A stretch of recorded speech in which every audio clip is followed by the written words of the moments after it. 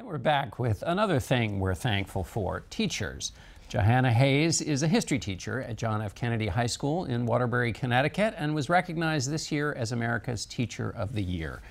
We just heard Vin Scully talk about what brings him joy. What brings you joy? That's easy. My students.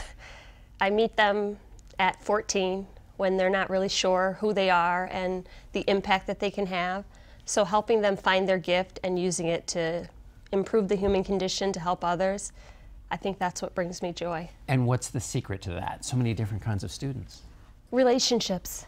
Just showing kids that you care about them, showing them that you value them as people, and making them believe that they have the ability to do anything that they set their mind to and work hard at. Excellent. All right, that's the beginning of our conversation, and we're going to be back on the other side of the break. Okay. And we'll talk a little bit more with Jahana Hayes. We'll be right back. Stay with us. Welcome back to Face the Nation. I'm John Dickerson. We continue our conversations with people we are grateful for, including 2016 Teacher of the Year, Jahana Hayes. You were talking about students before. You said there is no benefit to anyone if a student achieves high grades, if they have no desire or knowledge of how to help others. What does that mean? It means, I think that the purpose of education is more than just graduating students who get good grades. I think that they need to be compelled to help out in their communities, to improve society, and that's really how I focus my teaching. I want my students to feel connected to their communities, to improve the places where they live, to use what they've learned in school to help out. And I think that's what all teachers should do, that students should know that it's a privilege to be able to give, and not everyone can do it. So I really bring my students out and try to get them involved in their community. And what does that mean? How do you do that?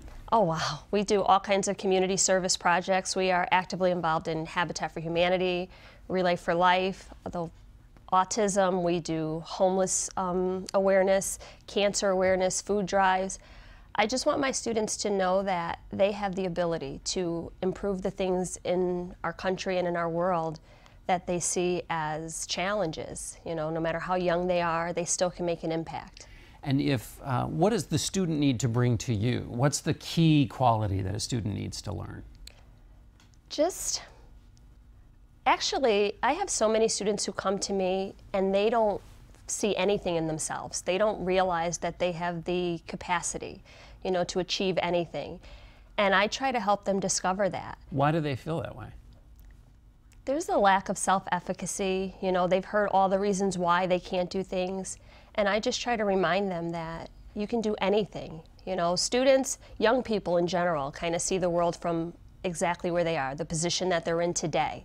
They can't see, the future. And I think that teachers have the ability to lead students. We see so much far beyond, today or tomorrow. We look into the future and see the possibility that students bring. Why should someone become a teacher? Oh, because it's the best job ever. I think that I am uniquely positioned to impact the world, the future.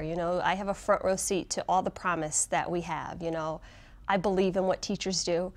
I know that the world would be better, things will be better because I see students in front of me every day who have the ability to make those changes. So I consider myself very lucky. All right, well, Jahana Hayes, thanks so much for being with us. Thank you for having me.